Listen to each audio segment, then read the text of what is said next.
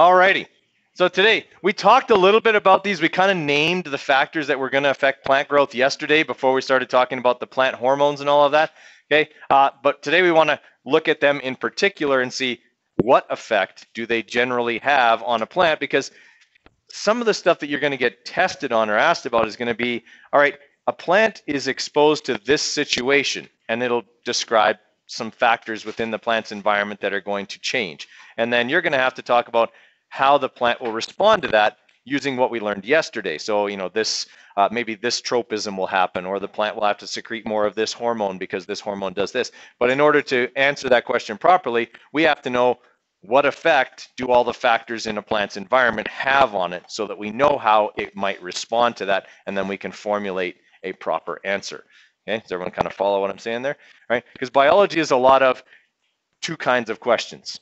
Strict recall, okay, so you memorize it and regurgitate it onto the piece of paper on the exam, okay, and the second kind is apply. Okay, apply what you know. So here's a novel situation that we maybe haven't talked about, but you have enough background knowledge that you can extrapolate from what you know to answer that question. Okay, it's basically those two kinds of questions in biology, right? And obviously, the latter part, the apply your knowledge and things like that, is the kind that results in you having to think a lot more. All right, so we're going to look at the components or factors that affect plant growth and understand, obviously, how they do it. Okay, so we got to look at ecosystem structure. Okay, within an ecosystem, there are two kinds or two groups of factors. There are abiotic factors, which are all the non-living parts of an ecosystem that can affect the plant. And then there are the biotic components, that would be all the living things in the plant's environment that can affect the plant. Okay? Most of the time we think more about the abiotic factors within the environment. Okay, because biotic factors tend to be things like predation and competition. Okay, there's really only kind of two things there. Okay, but with abiotic components, there are a lot more of them. Okay, there's a lot more non-living parts of an ecosystem that can affect a plant's growth. So if we're looking at this ecosystem here, okay, obviously there's food chains going on. Okay, so part of that is, the biotic factor of your predator, this gopher. Okay, so if you're a plant, that's your predator. Okay, and it's going to affect your growth by eating you, and then you'll have to grow back. Okay, other things, the amount of precipitation or water that is available. Okay, the amount of water in the soil, or maybe the structure of the soil would be another one. Okay, is all dirt the same? Okay, if you thought all dirt was the same, I'm telling you, it's not all the same. Okay, all dirt is very, very different, and I didn't really realized that until I started working at a golf course, and then in university I took geology courses. And then, boy, dirt is different everywhere. Okay, you really learn that when you take that geology. Okay, is that, yeah, there's all different kinds of dirt, and all kinds of dirt have different abilities to affect plant growth. Soils that are really rocky can't hold water. Okay, why not? Right, if it's full of rocks, there's not really a lot of spaces or porous or spongy material in the soil that can actually absorb water and hold onto it. The same is true for sandy soils, right? If you've ever seen, like, when the waves wash up on the beach, the water sits on top and then all of a sudden just down into the sand and it's gone, okay? Because there's big spaces between the particles of sand, big spaces between the particles in rocks. But water can also, it can go into those spaces, but it can also evaporate out of them very, very quickly. Whereas if you have a soil that's made of smaller particles, it has a better ability to retain the water because it's more likely to have the spaces between sealed off from the outside. Right? So if we're looking at stuff like loam, for example, which would be full of things like peat or lots of organic material and things like that, it tends to be pretty spongy, and it can hold on to water very well. Okay, if you're looking at something like clay has incredibly small soil particles. And so, you've all felt sand between your fingers, right? It feels gritty. Sand has big particles. If you feel clay between your fingers, clay when it's dry, it feels like flour, okay, or baking soda between your fingers. It's incredibly fine, right? And as a result, there's very small spaces between the particles because the particles themselves are very small, and they fit tightly together, and clay holds on to moisture really, really well. In fact, sometimes so well that plants can't grow in it because it won't release the water to the plants. It holds onto it so tightly. Okay, so the structure of a soil really determines the amount of water and thus the amount of plants, the amount of nutrients that are available there. Okay, what would be the kind of soil we have here? What would it have a lot of? Clay, loam, sand, maybe mixture? What do you think would be the bulk of it? Whenever you see them like building and stuff, you like they make like a bit of like dirt and it's just like clay and rock. Right, yeah, there's clay and rocks underneath. And that's typical of all soil structure is you're going to have the organic material on the top because that's where plants have grown and died and they decompose and they kind of build up that loamy topsoil that's very black, right? We saw that when they were digging up over there. I think actually you can still kind of see the piles there. Okay, they make a topsoil pile because that's what that first group of machines that were there, those scrapers, okay, they scrape all the topsoil off and they pile it off to the side. Okay, and then companies like Dirt Cheap and things like that, they actually have contracts to take some of it away and then they can sell it back to you later. Okay, you only get a little bit back on your lot. You'll learn that when you buy a house. Really kind of a ripoff, but okay. The other stuff that's down below that is typically more clay, but it also has some rock in it because where does all soil come from? Rocks. Yeah, soil is broken down rock. Okay, that's what it is. As rock slowly erodes and breaks and weathers, the pieces of it that break off collect and form soil. So the type of rock in an area determines how your soil is going to look and what structure it's going to have. What kind of rocks do we have around here? Yep. Okay. Primarily around here, our bedrock is sandstone. Okay. So it's made of mostly cemented sand. Yeah. So typically our soils around here tend to be a little lighter brown and sandier, grittier. Okay, so they hold moisture pretty well, but they also release it if they're exposed to the sun for a while without any precipitation. Okay, but it gives them some loose structure, which is why they're good for growing crops in. The roots of plants are able to easily penetrate the soil, get deep, and have access to water. Okay? In more clayish soils, it's harder to get root penetration. The soil holds on to moisture harder, okay? and it's tougher for plants to grow. If you go further north, where you start to get more into like a limestone type of soil, okay, then it's typically darker in color. It's more loamy, finer particles. Okay, tends to be a little bit more fertile than does sandstone-based soil. So we're definitely sandstone around here. I know when they dug the hole for my house, they hit the bedrock about 2 feet down. And they actually had to bring in like a jackhammer and break up big pieces of sandstone in order to get the hole for my foundation. Okay? They actually pulled 2 big rocks that were like the size of a Honda Civic out of the hole. Okay, and that was the whole neighborhood was that way. It was built right on the bedrock because there was an outcropping of sandstone right where they were building all the houses. And so it was really strange to see all these big rocks everywhere. Yeah, so definitely lots of sandstone in this area. Okay, everybody with me there? Okay, so the structure of the rocks influences the structure of the soil, influences what the plants have to work with. Amount of sunlight. Okay, around here, do we get a fair amount of sun? Well, actually we do. I mean, if you look at the number of days with sunlight here in Alberta, it's pretty high. Okay, it's like 300 or something like that, or 290 something. It's a lot of days of sunlight. Okay, if you go to like Vancouver or Victoria, they're almost the exact opposite. Okay, they get like 45 or 50 days of sun, and the rest of the days is kind of overcast. Okay, so we get a fair amount of direct sunlight, but does the amount of sunlight change? Yeah, day length changes, and that's something that certainly factors in for plants because it affects temperature, which is another factor that affects plant growth. So there's all kinds of these abiotic components that we don't even always really think about that can affect the growth of a plant. All right, so yesterday we listed a couple of them. Okay, temperature was one of them. It's an important factor because of its effect on biological processes. Okay, in other words, metabolism. Okay, and the inability of most organisms to regulate body temperature precisely. That is, plants cannot regulate their body temperature. Right, they're not like a mammal. Okay, that has the ability to, at least within a range of temperatures, regulate its body temperature. Okay, plants are affected. If temperatures become too hot, they lose too much water and they have to shut down and not carry out photosynthesis. Or when they become too cold, ice crystals can form in their cells and enzymes will break down. Okay. All right, and then obviously water. Water is essential to life, but its availability varies drastically. In some places, there's too much of it. In other places, there's not enough. And in some places, it's just right. Okay, it's the Goldilocks idea. Okay, of water. Okay, you got to be in the area that's just right. All right, or you have to adapt to what you have and make it just right. Right. There are some plants around here that would not survive in wetter areas. Right, we saw that when we had all the rain and all the flooding there in 2013. A lot of plants that normally survive well here, okay, but were in low-lying areas, died because their soil was saturated for too long. Okay, why does that kill a plant? Yeah, their roots suffocate.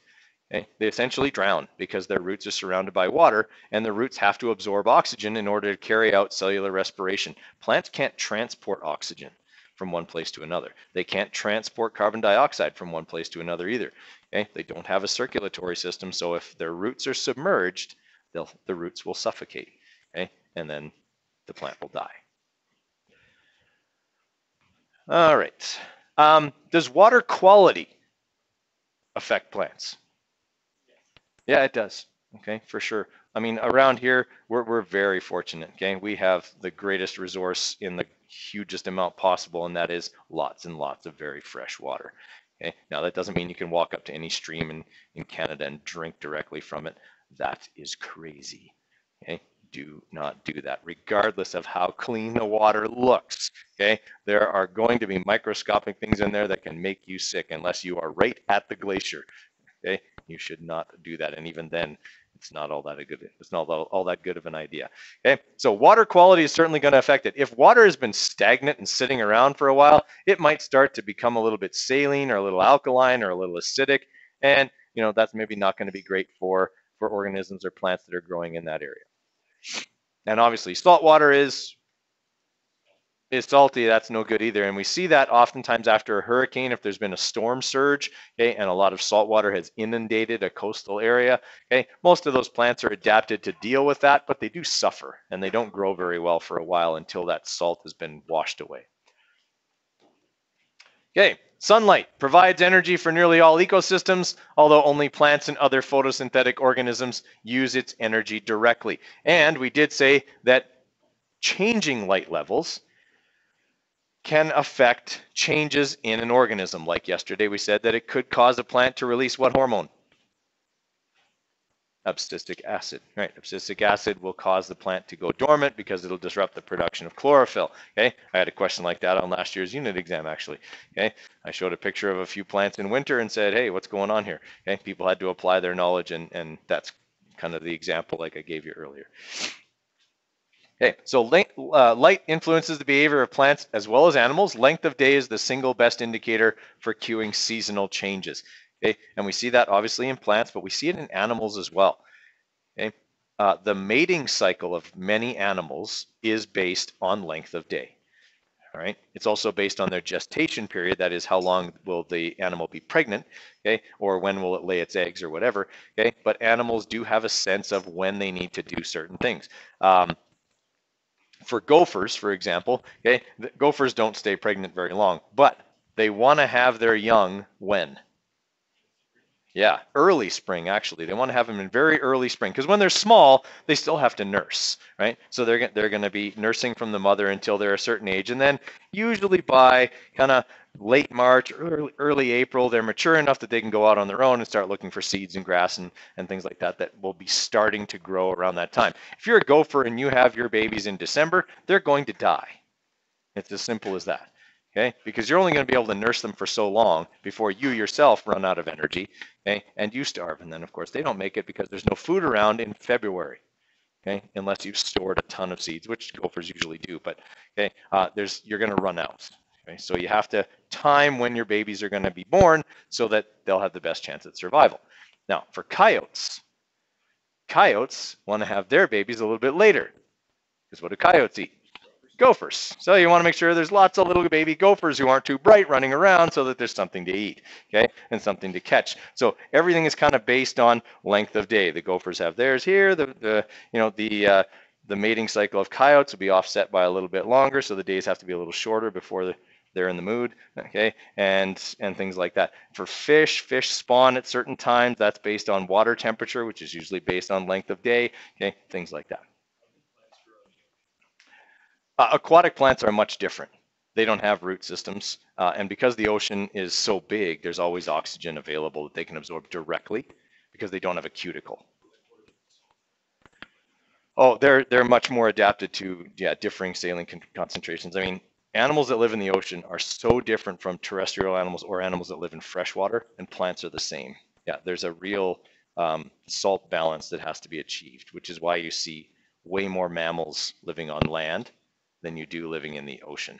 I mean, partly it's breathing, but also it's partly salt balance. They have to have a way different kidney than do a freshwater animal. Why is a whale a mammal? Because they nurse their young. They can produce milk. They can regulate their body temperature, and they give birth to live young that they nurse with milk. I don't see how that would make them a mammal. I mean, they look like a fish.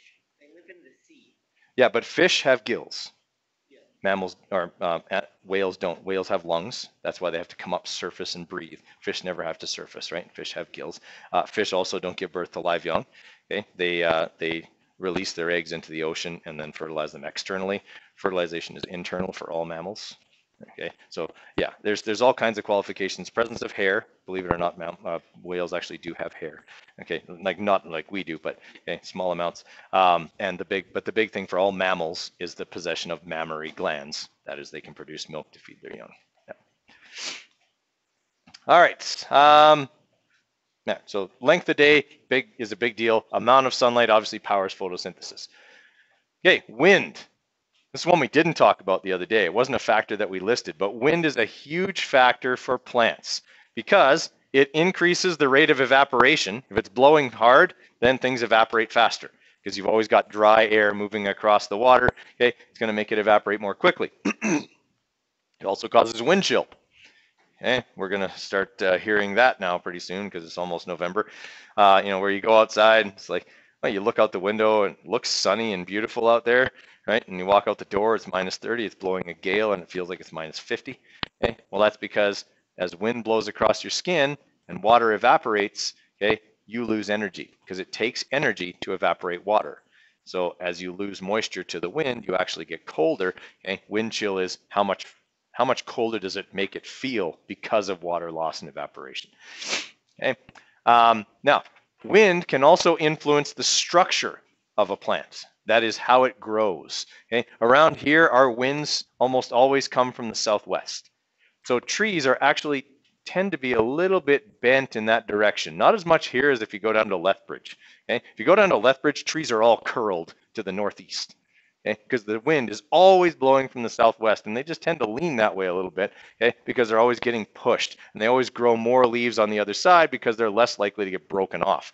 Okay, and you can actually see that with these spruce trees here. Okay, this whole side of this spruce tree is completely bare because the wind always blows from this direction. It blows into it on that side, okay, and that would strip off any branches or leaves or needles or whatever that it tried to grow on that side. So a lot of trees that grow near the tree line and are exposed will grow in this form, which is called the Crummel's form. Okay, and essentially, if you look down on that tree from above, this is the trunk. Okay, what you see is that you only have branches growing in this area over here. That way, the trunk provides a windbreak. As the wind hits the trunk, it gets deflected around the trunk, and all the branches on that side of the trunk are essentially protected from the wind. Okay? And it grows, and they kind of bend, kind of like this. So a tree that's growing in Crummel's form will grow like this. And all its branches will be underneath and on the leeward side, not the windward side. Okay? This is something else you'll learn in geology. Windward and leeward. Okay. Everyone follow there? Okay. So wind can really affect the shape of many plants, especially, I mean, if you ever go hiking in Kananaskis, you get up near the tree line, you're going to see like Douglas fir and things like that that grow in this Crummel's form. Okay. Questions on the effect of wind? All right. Rocks and soil. Physical structure, pH, okay, some soils are more acidic or more basic than others. Typically, limestone soils tend to be a little bit more basic. Okay? Soils that come from more like volcanic rock or that contain more ash tend to be a bit more acidic, okay, things like that. Rocks that are, or sorry, soils that tend to be flooded often, like tropical rainforest soils also tend to be very acidic because they're anaerobic, okay, that is, they're deprived of oxygen. Okay, so mineral composition of rocks and soil limit the distribution of plants and animals that feed on them. The availability or abundance of soil nutrients greatly influences that type of plants. So in this picture here, I put my trowel in the ground. Okay, I kind of cleared away a little bit of dirt or a little bit of the rock so you could see the soil that was underneath. But is there a lot of rock here? Okay, and what do you notice about the soil? There's some rocks in it, but I mean, it's like fairly loamy. It's fairly loose. Okay, so it's easy to get roots in. Okay, but that's how deep it is. I actually had to put a rock behind that trowel to hold it up because when I tried to jam it into the ground to get it to stand, I couldn't. Okay, because I kept hitting what? Rocks. Okay, this soil is incredibly thin, which is why you don't see any what? No trees. This is above the tree line in the mountains. Okay, there's a reason there's a line where the trees stop. It's based on essentially temperature and soil structure. Okay, if there's low temperatures, you don't get a lot of buildup of soil. Plus, it tends to be very high up, and any water that gets there tends to run off. And what does it carry with it? The nutrients in the soil too. Okay, all the weathered rocks and things like that, the soil particles wash down into the lower reaches, okay, and collect lower down, and that makes richer soil further down the mountains.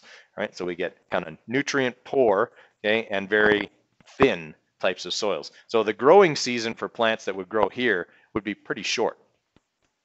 Right, that stuff's going to be frozen solid, okay, by probably mid-October. Right? And it's probably not going to thaw completely until well into May, maybe even early June. Right? So very short growing season. The advantage, though, during that growing season, how long are the days? Really long. Okay, so you got to get your growing in quickly, right? The only worry there would be that with all that direct sunlight, how quickly are you going to lose the small amount of water that could be held by that very thin soil? Okay. Periodic disturbances, another one we didn't list yesterday. Okay? But there are periodic disturbances that happen in ecosystems, and when they happen, they change the distribution and availability of resources. Okay? Here in Canada, one of those periodic disturbances is fire. Does it mean fire is bad? No. Was fire bad this year? Yes. Okay. I don't think anyone would argue that. And there was a lot of destruction and loss of property and things like that. But in terms of what it does for a natural ecosystem, fire is important. Because the only reason a fire happens is because there's a lot of what sitting around? Dry, dead wood. Okay. There's fuel sitting around because the plant, there hasn't been a fire there for a very long time. The plants have grown, aged, died, fallen down, decomposed, whatever, or partially decomposed. There's just a lot of stuff that needs to be renewed. Okay.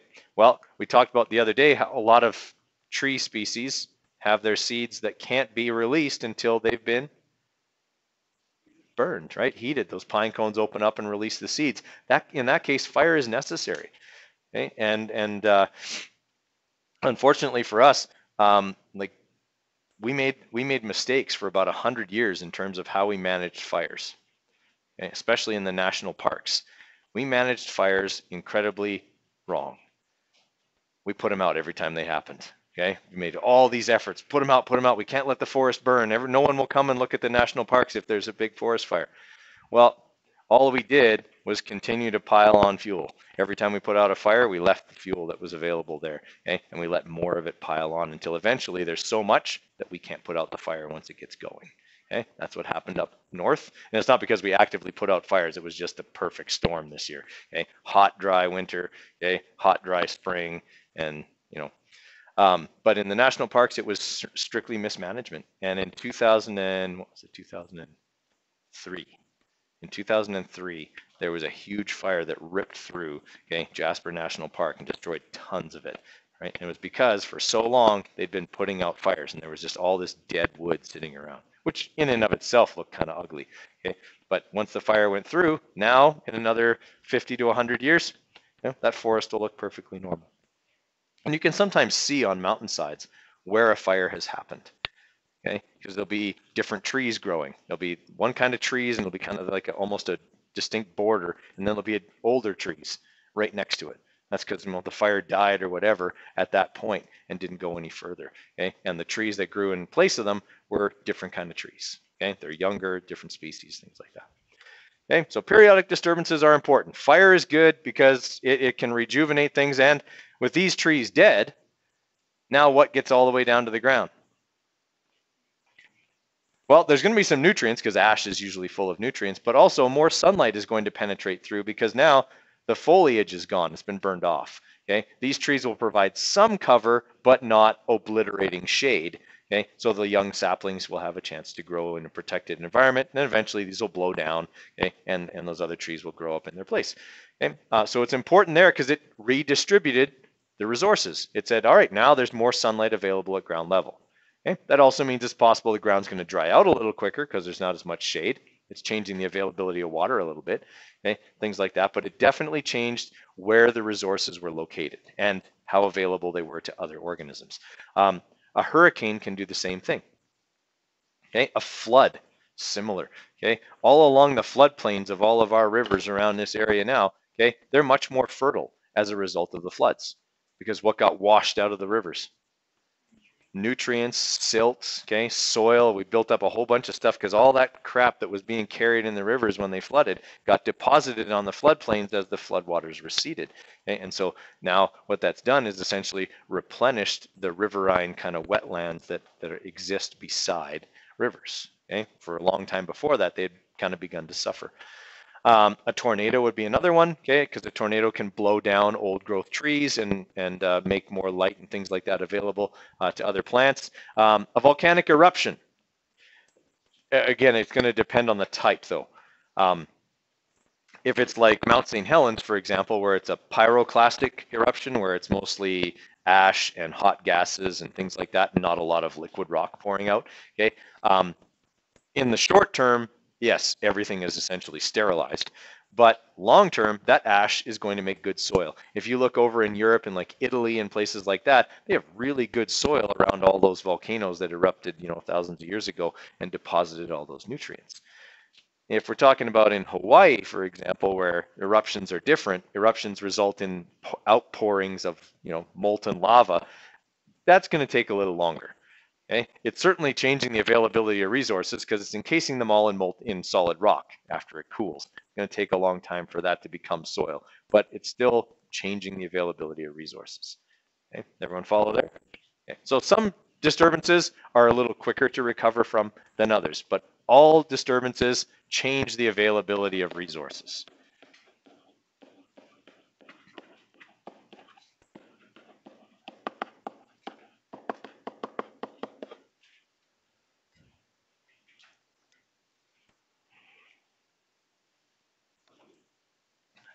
Okay, biotic components, the living things.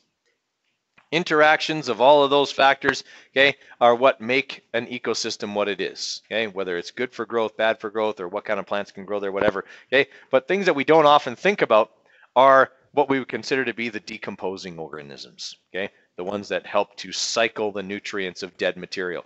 Okay, so your rover beetles and your slugs and your millipedes and your earthworms and all the little tiny arthropods that live in the dirt, okay, the sow bugs and mites and things like that that all kind of turn the soil and eat decaying material.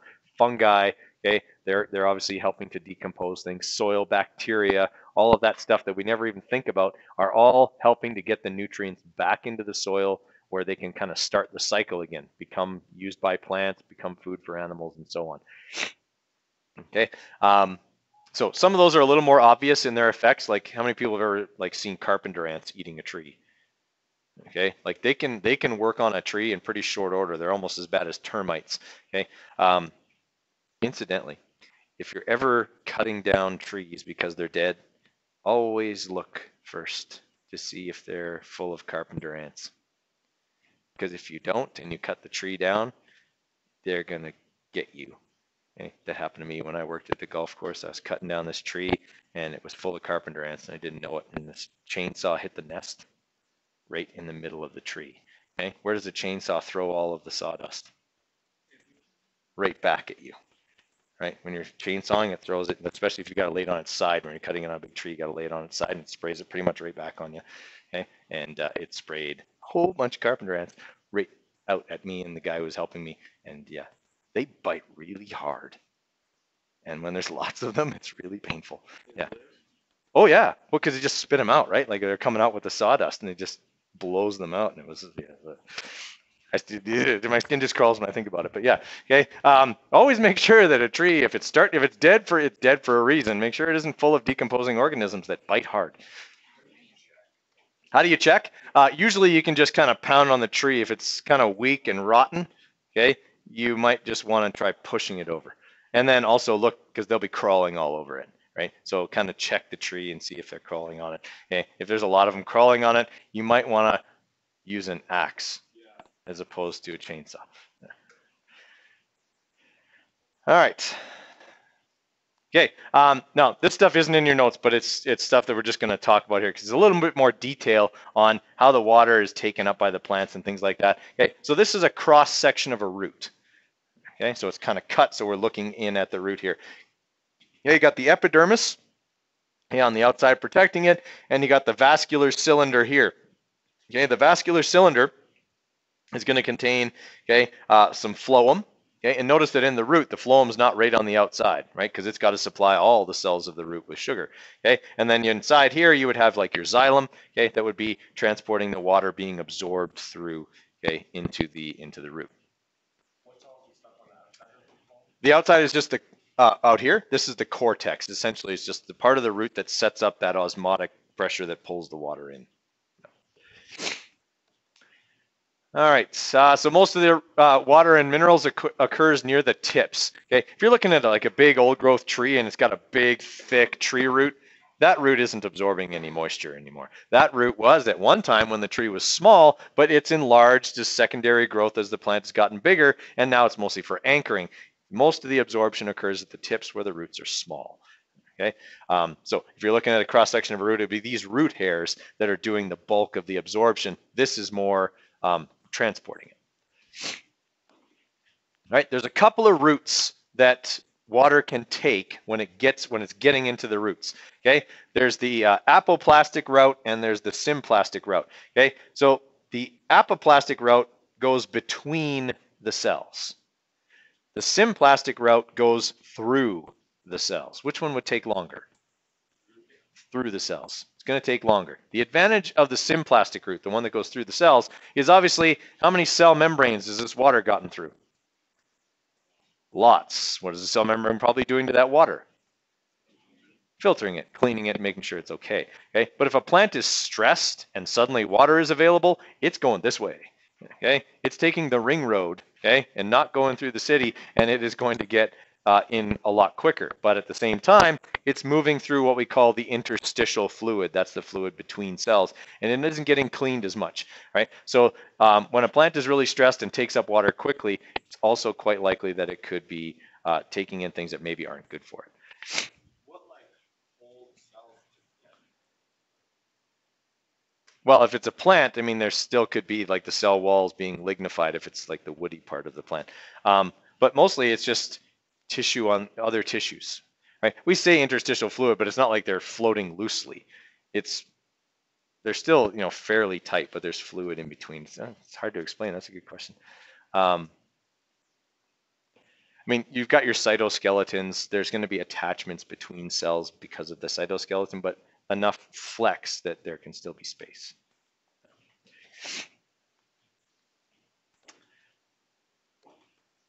Okay. I think we can talk about that one or that one. Okay, two groups that plants can essentially fit into. Okay, the plants that can tolerate flooding and the plants that can tolerate drought.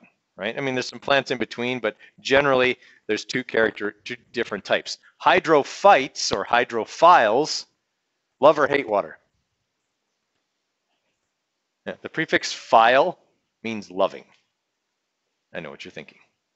That's exactly where that word comes from. Okay. Some of you are giving me a blank look, but that's okay.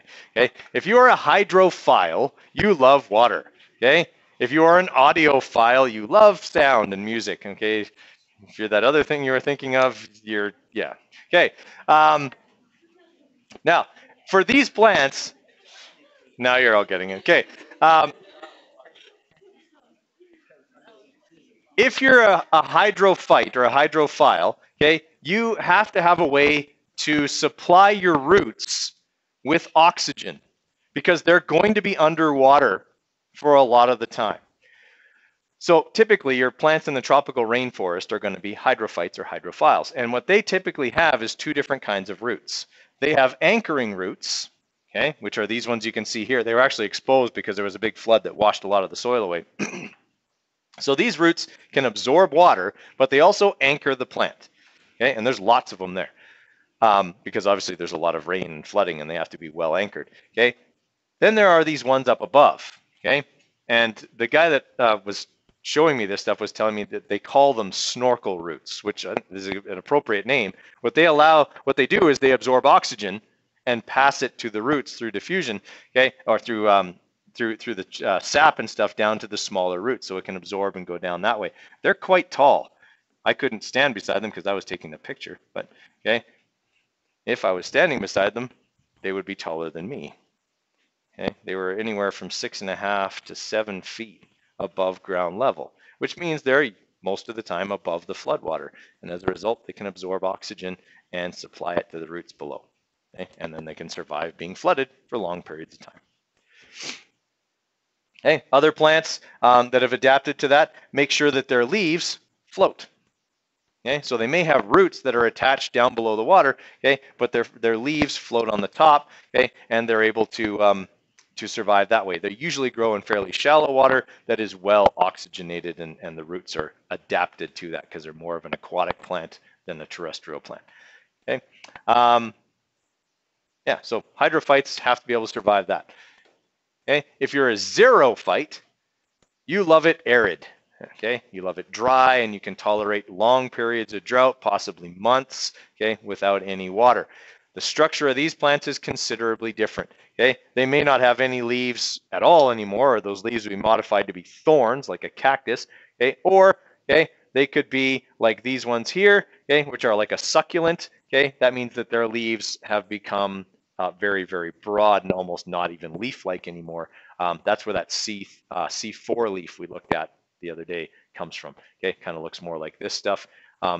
Thick cuticles. Okay, stomates kind of located everywhere, but very small, very few, and they got 4 guard cells instead of 2. Okay, much different adaptations.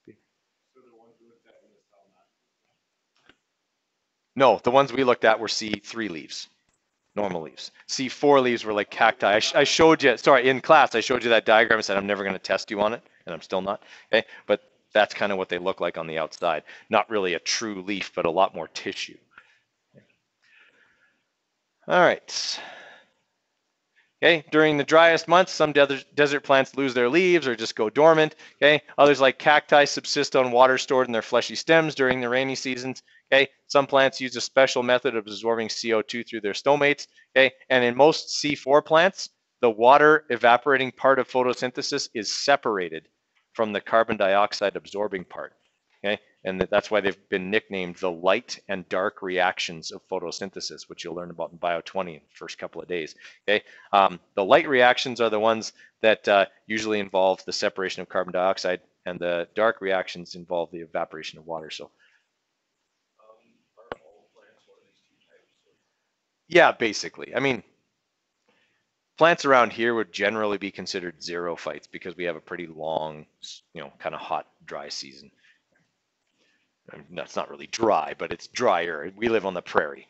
That's a relatively arid climate compared to others. Right? Like if you go into BC, it's quite a bit more wet there. Okay, so that's what we had to cover for today. Takes us to pretty much the end here. We got 10 more minutes, so if you got your phones there, you can work a little bit on your lab. If you got any questions about the lab, we can talk about those. I think I made it due on Monday, did I not? Or is it Friday? Okay, I'll have a look.